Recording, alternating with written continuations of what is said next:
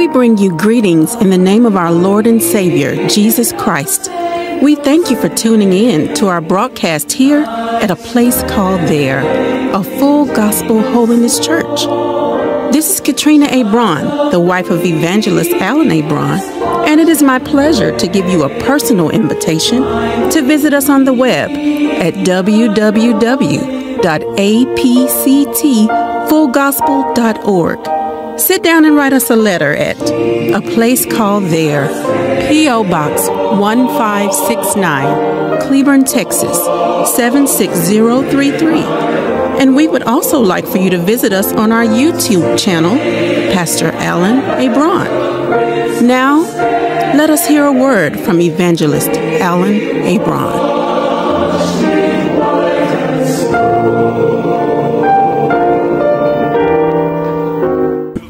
We thank God for this opportunity to come to you in the name of our Lord and Savior, Jesus Christ.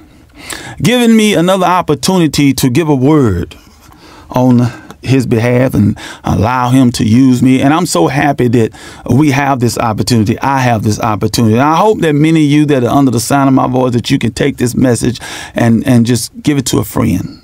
And if you're right now listening to me on the radio, why don't you just call a friend and let them know that I'm on the air so they can hear this message? It won't be long, but what I give you today, I believe and I have hope that it could take you to that place in Jesus Christ. And so what we want to talk about, or what I desire to talk about today, is the lie between us. And that lie between most of us is Satan. Satan is a liar. And he has created a lie, or told a lie, a bunch of lies. Letting people know, or making people to assume or to think, or however you want to put it, that they can walk with him and still have fellowship with Christ. It won't work. You can't walk hand in hand with the devil and think you're going to have fellowship with Jesus Christ. The Bible said light and darkness has no fellowship.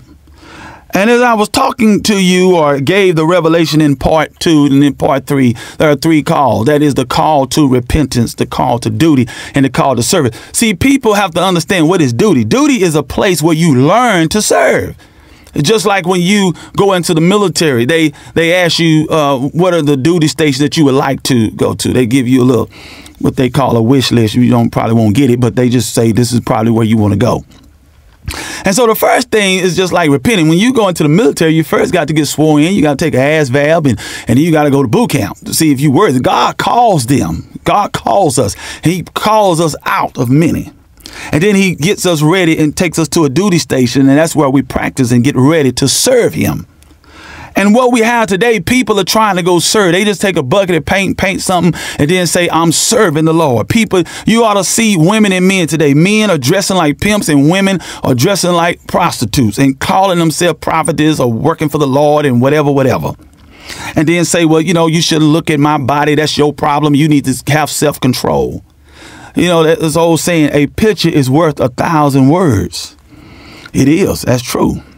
And what we fail to realize today is that it may be true that looks may not be everything, but looks tells a lot of stories. You can look at a man and a woman. If the man and a woman is married, you can't just say they different. They married. See, a hoe and a man can't come together. If you land with a hoe, you are a hoe. No man can't say he's not a hoe and say, oh, my wife is a hoe. You a hoe too, because you married her. So you can't lay with a woman and start pointing at the woman you married. The woman you pick. You are what you pick, just like you are what you eat. And so what we have to understand is the biggest lie we're being told in our community this day is that we're pointing at one person, whether that's a male or a female. And we're pointing at one group, and you can't do that. It's just like being in the Navy. If the ship go down, everybody going down. You can't just say it's the captain alone fault. He may be held more responsible. But it's everybody's failure to do their job as a collective unit. And what we fail to do today is that people want to be married and want to come into families, but they don't want to be a unit, a complete unit that works together. And when it fails, they have to share and take full responsibility as a unit.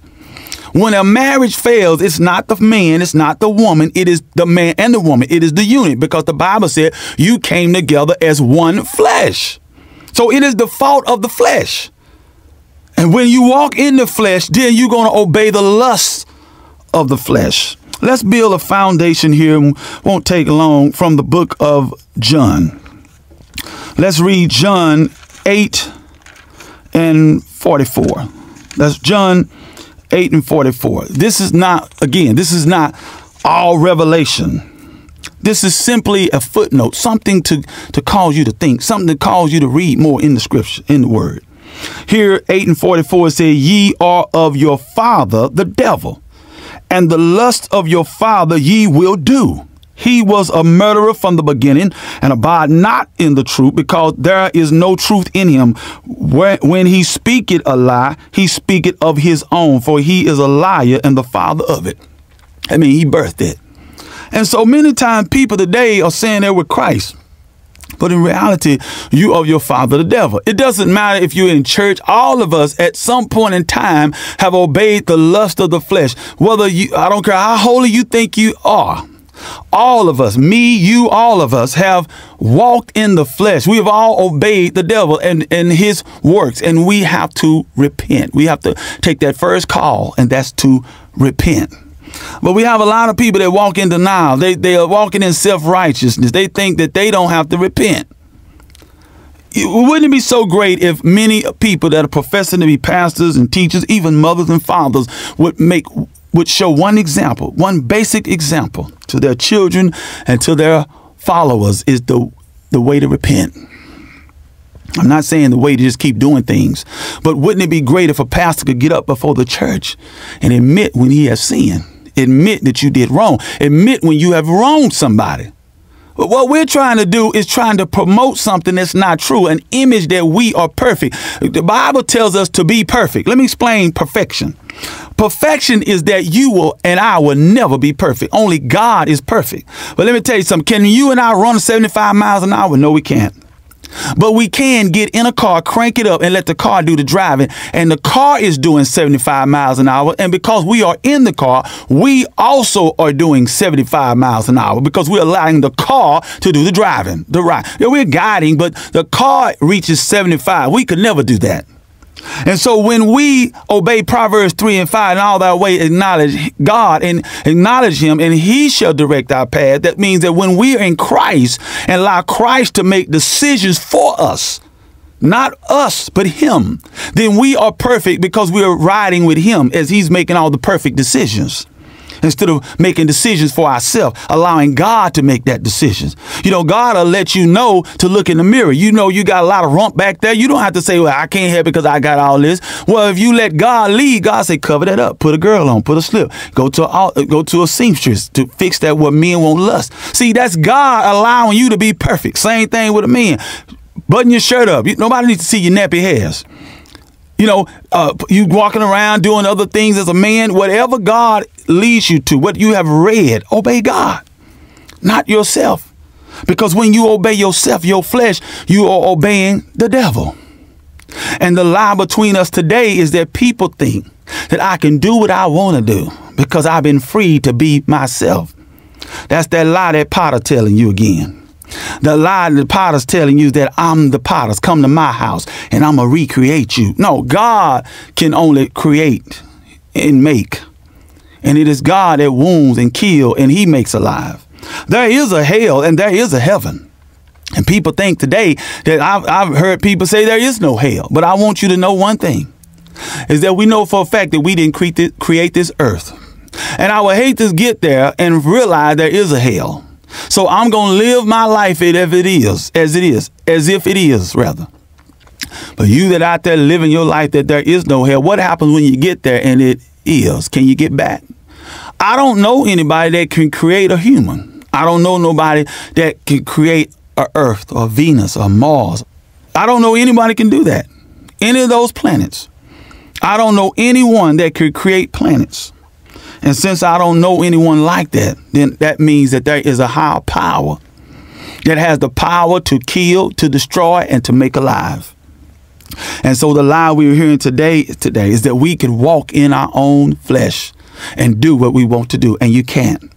The lie that's being told today is that we can just blame someone else for our own shortcomings instead of coming together as a collective and realize that as a collective we have failed. And so as a collective we have to find a way to repent and to succeed and to repair. And so I close this message letting you know that the lie being told today is that we can look every place else but where we need to, and that's first in our family, our marriage, our community, our churches. That's where we need to look. I hope you have enjoyed today's message here at a place called there, a Full Gospel Holiness Church.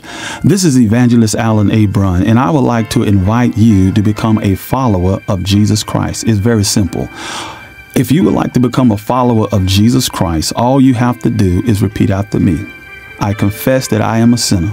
I believe on the Lord Jesus Christ. I ask you to come into my life and to receive me as a son or as a daughter. I repent that I am a sinner and I would like to turn from my ways. And Lord, fill me with your Holy Spirit. Now, if you just prayed that prayer, you can take hope in the fact that you are now a follower of Jesus Christ.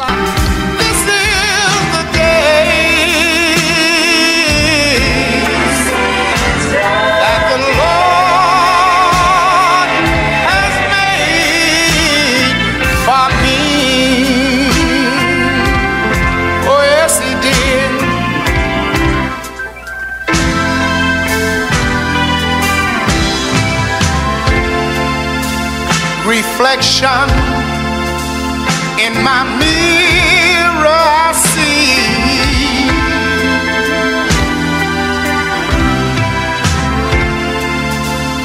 what I am now and not what I used to be. Oh, thank you, Jesus. I got a new attitude. Nothing seems quite the same. I believe I'll run on in Jesus' name.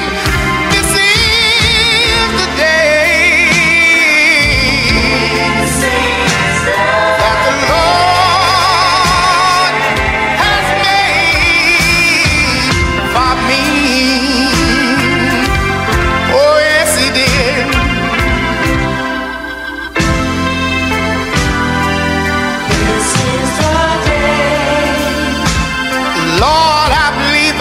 And testify today. This is the day. I believe I'll run on and tell somebody about your mercy today, Lord.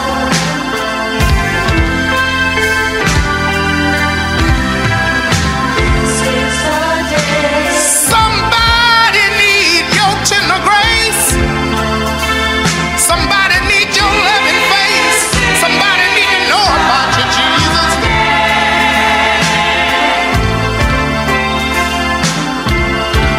Oh, when I look out and I see the sun begin to shine, and I think about the days,